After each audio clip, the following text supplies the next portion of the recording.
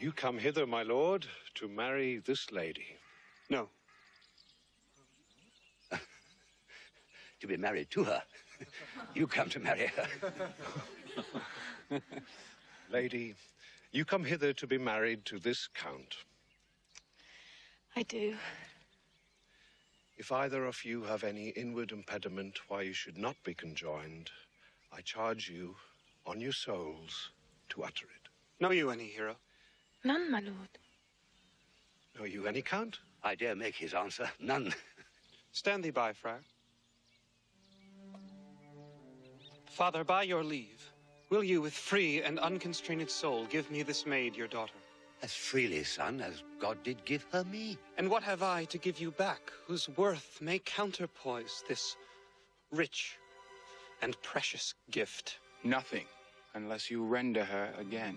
Sweet prince, you learn me noble thankfulness. There, Leonato! Take her back!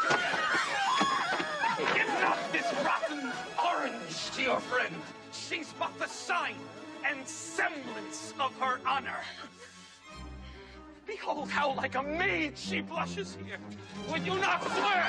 All you can see her that she were a maid by these exterior shows, but she is none. She knows the heat of a luxurious bed. What do you mean, my lord? Not to be married. Not to knit my soul to an approved wanton. No! Dear my lord, if you in your own proof have vanquished the resistance of her youth and made defeat of her virginity... No, Leonato! I never tempted her with word too large. But as a brother to his sister, showed bashful sincerity and comely love. And seemed I ever otherwise to you?